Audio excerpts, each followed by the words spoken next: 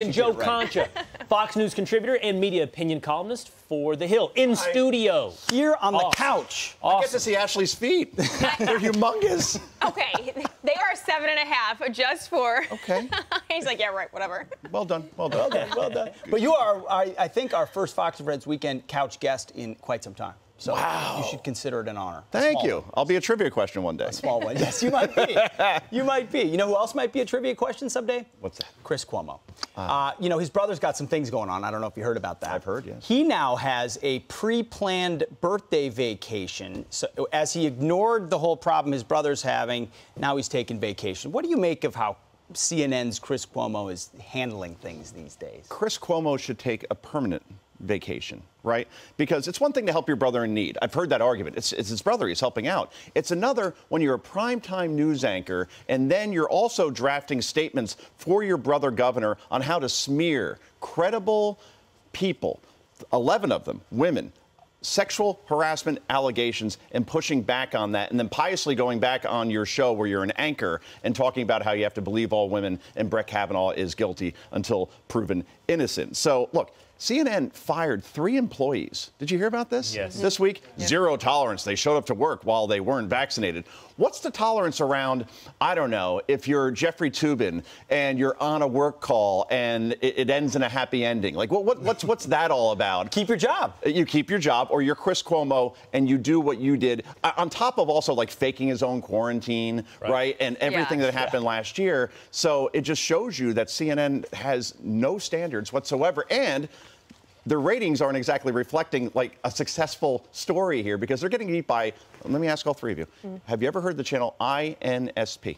No. INSP. No. Should I? Absolutely not. Okay, I'm happy to do some advertising for them here. They play old westerns. And in Chris Cuomo's time slot, I believe they play Gunsmoke. And that is beating Cuomo at this point. God. I swear to God that's true, right? So INSP, a network that no one had ever heard of, and they wrote me. They said, thank you for mentioning us on Fox. I go, yeah, no problem. They're beating CNN. Really quickly, why don't you ask Joe the question you asked me during the break? Yeah, so we saw the picture, you know, Obama's party was supposed to be scaled back, or they said it was scaled back, but then we saw that giant tin. Will and I were talking about that in the break. You know, I am pro-party. Like, if you want to do that, go for it, but it's hypocritical. I'm pro Jello shots at parties. As we were talking about during the commercial. Yeah, that's what I'm talking about. Yeah, we love it. That's not less than 500. The good news is, and Will, a former sports guy, you can appreciate that, that's going to host the Super Bowl in 2024. The So Superdome. congratulations. I don't even know where to start here. So they had, what, 600 guests that were supposed to come, and they scaled it back to 250, and that's supposed to make some sort of difference? Yeah. And by the way, how did all those people get there, by the way? I think private jet probably. John Kerry got there by private jet. He did. Climate czar. That's not good for the environment, for emissions. Chrissy Teigen took a break from bullying people on Twitter. Showed up as well. How would you like to be the one who is disinvited to the party, by the way? Like you're Larry David or David Letterman, right? It's like being disinvited to the prom by your prom date. Like, How did David Axelrod got disinvited? he was in the Biden-Obama administration. Yes. Reversed. Did you keep your invitation? I gave it up willfully. You did? Oh, willfully. Just because I want to follow the science, and I Right, felt like of I course. should do that. Before we go, I thought you were going to ask him this question, which you asked me during the commercial break, and I honestly don't know the answer to, but I think Joe might. Chris Cuomo, back to him for one moment, is taking a vacation. Pre-planned. Yeah, is that common to just take a vacation when How you're trying to... coincidental are these vacations? It's amazing that you run into this controversy and then suddenly he's off to, I guess, the Hamptons. I have one more thing to add. My 84-year-old grandmother just texted me saying that she watches Gunsmoke, so I guess she's not watching Chris Cuomo. I didn't even see you check your phone. I'm amazed. I watch, check that mid-segment. You're checking text. Good for you. So, yeah, we do know somebody's watching it over Chris Cuomo, so...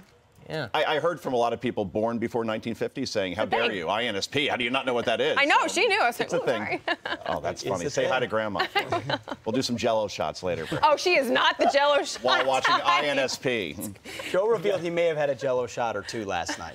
I've never been. We had an adult party last night, which means no kids.